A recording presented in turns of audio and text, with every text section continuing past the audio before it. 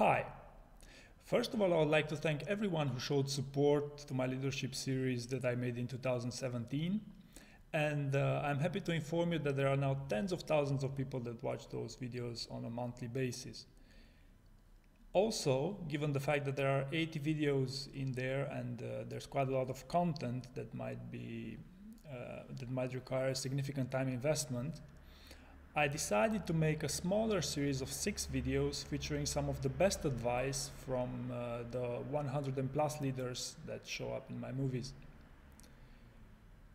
So again, thank you for your continued support, and I hope you'll enjoy watching this series. Thank you.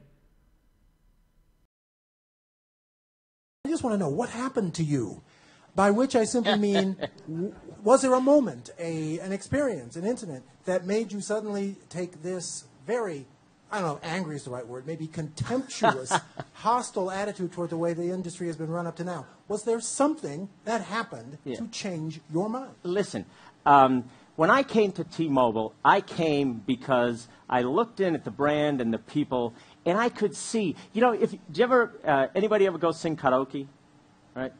Karaoke, that's the best way to say it. The rule of thumb in karaoke is, when somebody sings and they suck, go next, right? Okay, and I'm not casting on individuals. I'm saying that period that happened with T-Mobile in the failed acquisition was terrible. And the engine was sitting on idle, but the cash was there. The spectrum was there. The people are unbelievable. The team knew exactly what to do. The company was being run as a subsidiary instead of a company. There was capital that wanted to come and play. You know, you get off your ass and get the iPhone and get the devices, start the consolidation. And I saw that this company could take advantage of an industry that's growing in the participation in the way. Now, what happened, I'm just a sponge. And when I got here and I talked with customers, I couldn't believe how contemptuous. People, it wasn't like I'm unhappy.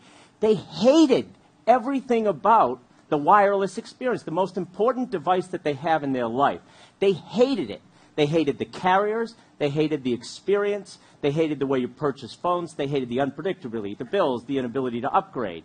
And so I took that on as our company being different from the carriers, being the uncarrier, being the one to bring change to consumers and knowing that it would change.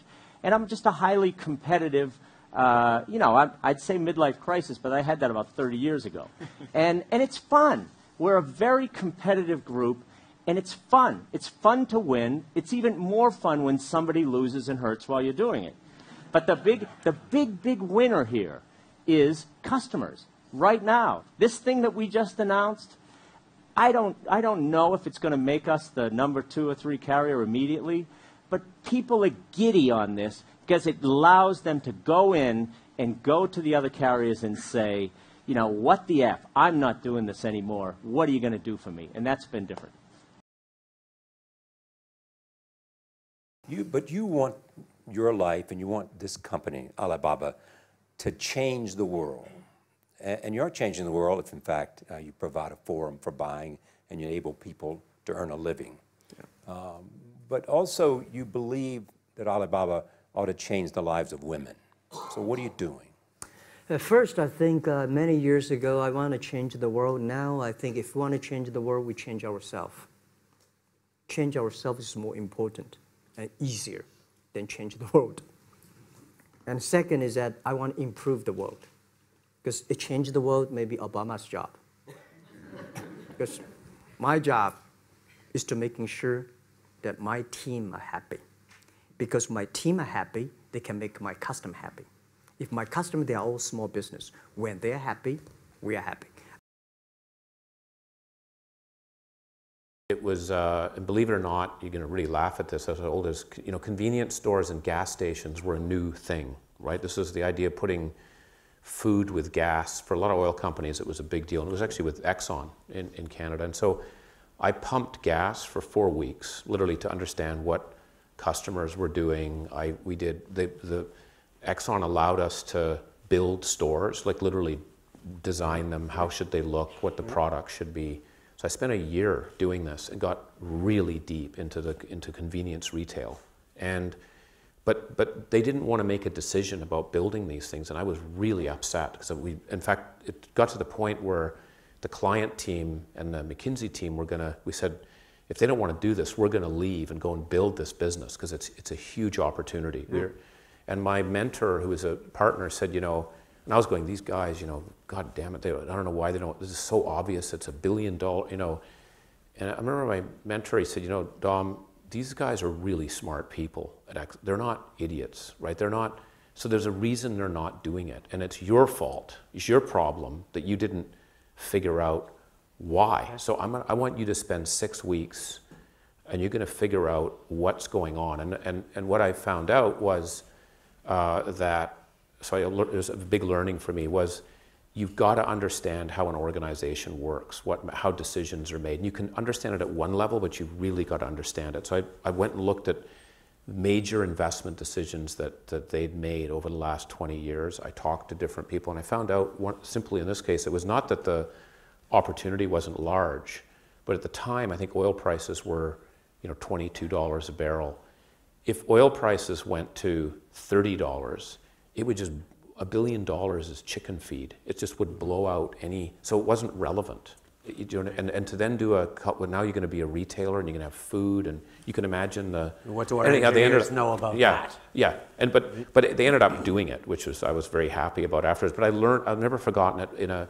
You know, organizations are smart, and there's reasons why they don't do things. And what it taught me was, whenever you go into an organization, you've got to understand the culture. There's a book, one of my favorite books, called The Constraints of Corporate Tradition, which a guy named Alan Cantrow wrote. And it's from a competitor firm, by the way. He was at Booz Allen.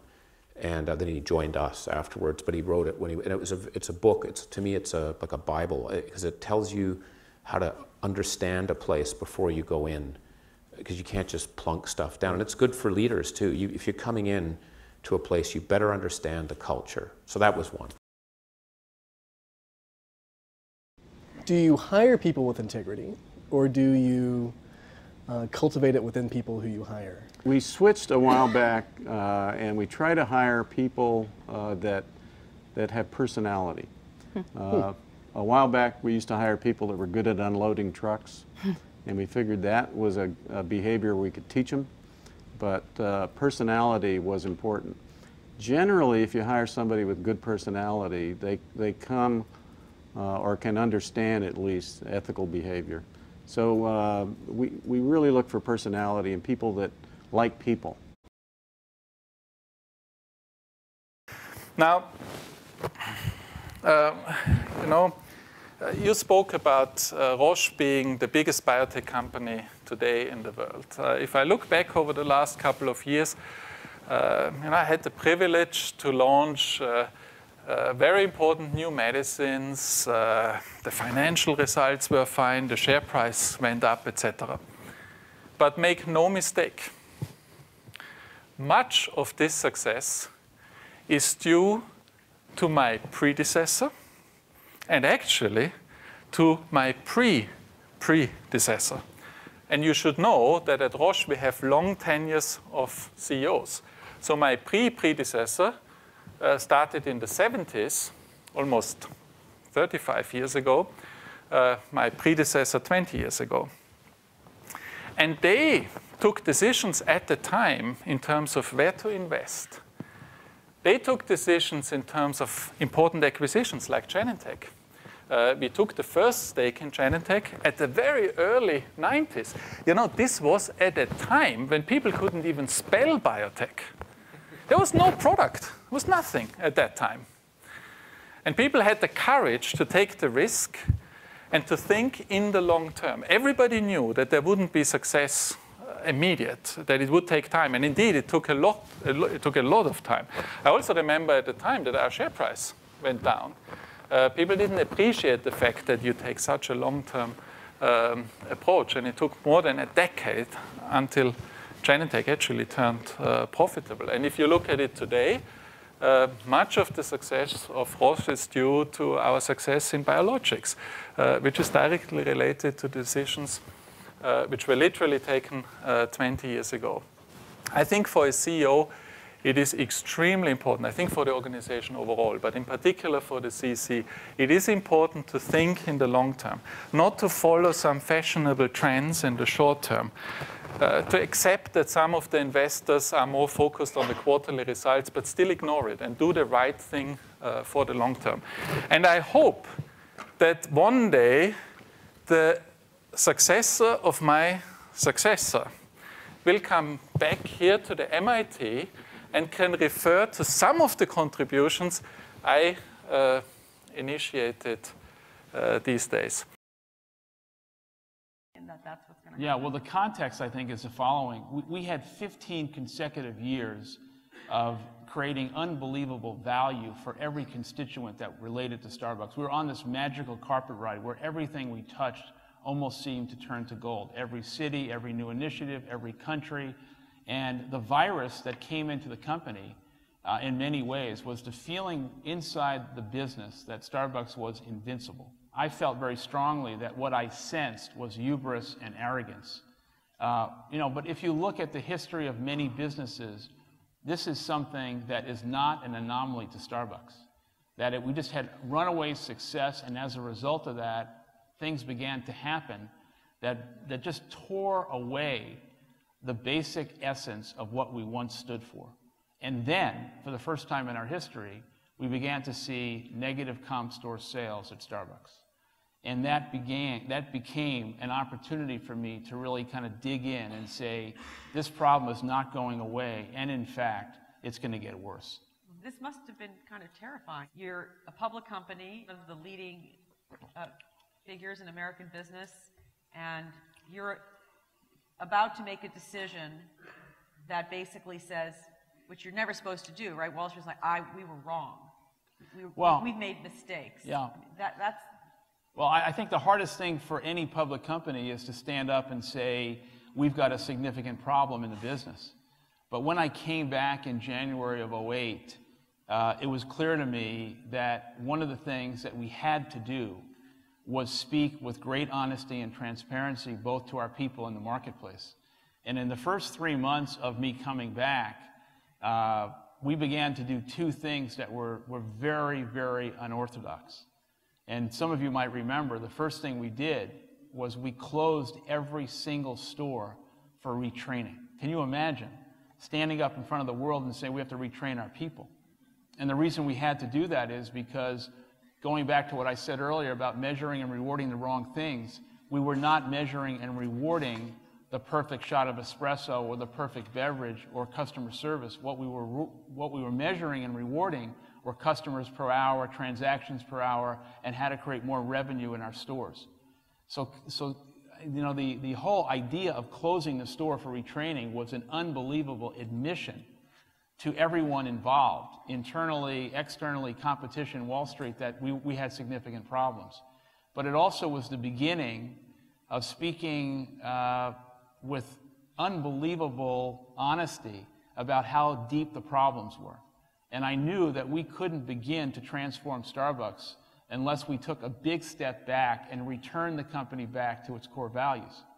Secondarily, we did something else, and I think this is an important moment. Not only did we have self-induced mistakes at Starbucks that we had to deal with, but when I was coming back on the heels of that, we were dealing with the cataclysmic financial crisis of the recession. And overnight, Starbucks, for some reason, became the poster child for excess. And I mean, you can laugh, but it wasn't funny at the time. And then McDonald's was putting up billboards around the country that said $4 is dumb. And, that really pissed us off. So the second thing we did was understanding something vitally important.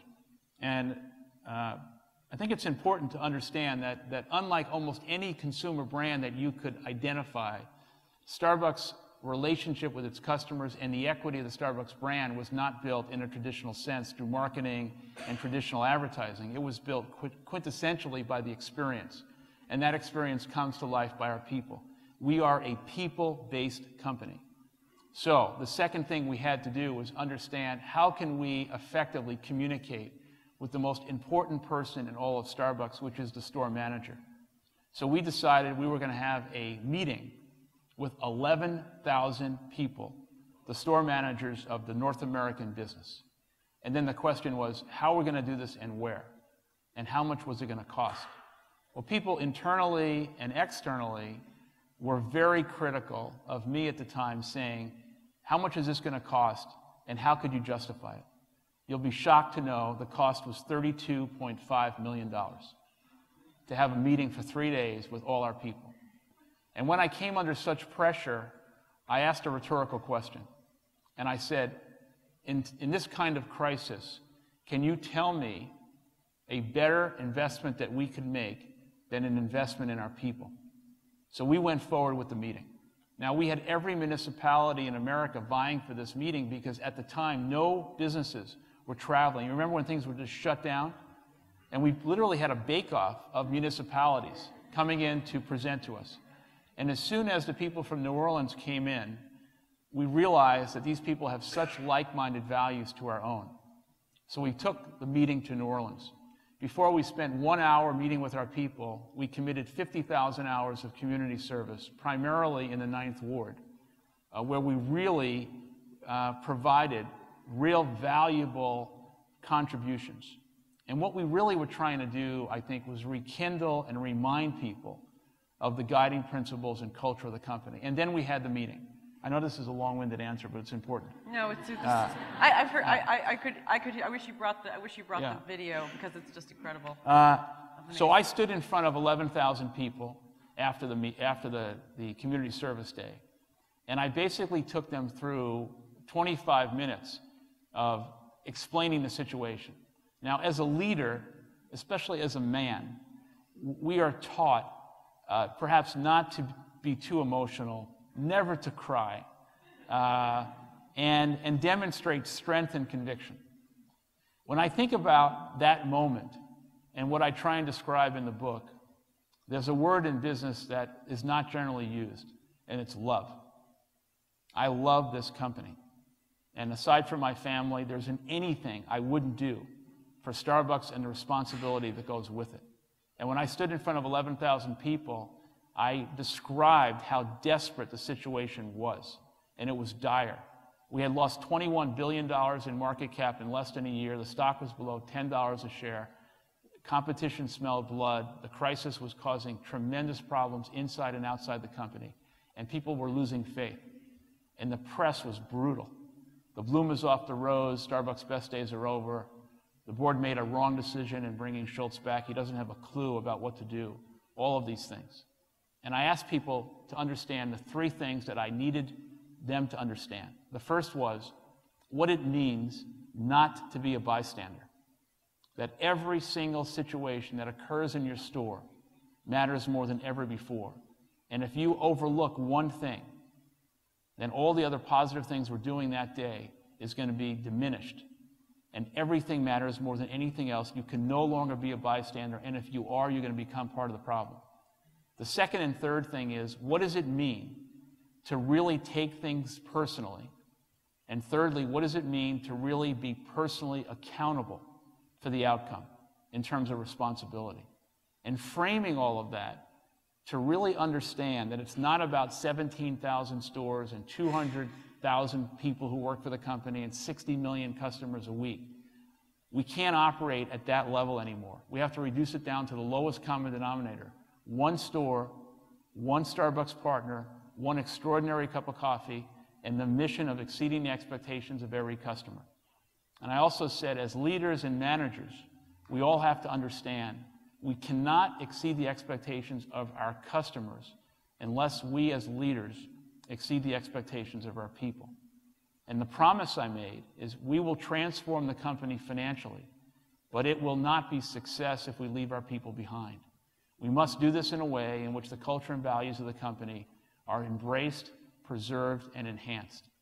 And I think we left New Orleans literally on fire, with 11,000 people all facing in the same direction, realizing that the power and the destiny of the company was not in the hands of people outside, but was in our hands.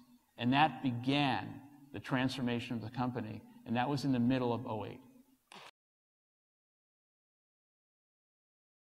One of the things that I'd been through as a student was some leadership training, and one of the things they taught us was to have, to not be afraid of failure, and instead to have the goal to fail a lot quickly, and then eventually you'll succeed. And I sort of took this to heart, and they also had a slogan called "Healthy Disregard for the Impossible." And they actually made you write down sort of the things you would do that were kind of impossible, but you thought you might really accomplish. And that's really stuck with me in everything that I've tried to do. And I think, you know, it was very, very close that we wouldn't have started the company. And I think there are many of you out there in sort of similar situations. You know, do you want to take a little bit more risk? Do you want to try something out? And, you know, even if you don't succeed, we actually tried many things that didn't work. You know, Google happened to work pretty well. But there are many things that we did that didn't. But we don't worry about those, right? Because we tried many things. So I just encourage you to take a little more risk in life. And I think if you do it often enough, it will really pay off. And one of the things I've stressed with us is that we started off as a freight forwarding company, all right? So we were not created in a dorm room or a garage, probably a stable. And what we did was we transported goods from east to west, but we built up a level of trust. We had a focus on service. But then, in fact, we moved to traveler's checks, to travel, to payments. And one of the ways you drive innovation is, in fact, you have to constantly reinvent yourself. And you have to be willing to challenge the status quo. And so you can't look, for example, at payments narrowly. The reality is that when I talk about why we can succeed in the digital marketplace, I talk about the power of our brand, I talk about the service, and I talk about the information. And one of the things I say is that when the card was created in 1958, it was a platform to deliver services to the business traveler. So what you've got to do is you've got to expand the marketplace, and you've got to get people to, in fact, be willing, and in my terms what I say is try to become the company that can put you out of business, and constantly challenge your business model, but do it from the standpoint of what do the customer needs. Put the customer at the center. Putting people first. Perfect. Absolutely. For us. The how we use is Jeffrey Moore wrote a book called Horizon Planning. Horizon management. And what we do here is Google's often referred to it as 60-30-10. We have a 70-20-10. But what we basically say is, what are the products today that have made us the mainstay in a customer's life, TurboTax, Quicken, QuickBooks, and what are you going to do to measure the success of those products? It's like market share, revenue, and profitability, but what are you going to do to continue to make them better tomorrow? And you put resources in there, in our case 70%. The next 20% are the adolescent products. Their products have already been proven. They're growing really, really quickly, and you want to fund them for growth. You don't expect them to be profitable, but you do expect them to get more profitable with every unit they sell. You got to prove scale. And we put 20% of our resources there. The last 10% is unstructured time. These are the experiments. What are the ideas that could produce tomorrow's big oak trees? The one rule of thumb is general managers and business leaders have to have the resources allocated, and you're never allowed to borrow from one bucket for the other. So if you run into trouble in the short, you've got to reallocate your 70%. You cannot go borrow from Horizon 2 or Horizon 3, because otherwise you're stealing from tomorrow to take care of today. That discipline sounds easy. It is incredibly hard, but if you do it, it produces a steady pipeline of new ideas. You know the old saying that sometimes, I think it's attributed to Confucius. Who knows if it's really Confucius or not, but seek revenge and you should dig 2 graves, one for yourself. And, really, you just want, you always have to ask yourself, how do you want to spend your time? I would also say that public figure, as a public figure, the best defense against, and again, I'm not going to try to get into any particular story. This is not about Peter or Gawker or any particular thing, but the best defense to speech that you don't like about yourself as a public figure is to develop a thick skin. If you're doing anything interesting in the world, you're going to have critics. The only way, if you absolutely can't tolerate critics, then don't do anything new or interesting.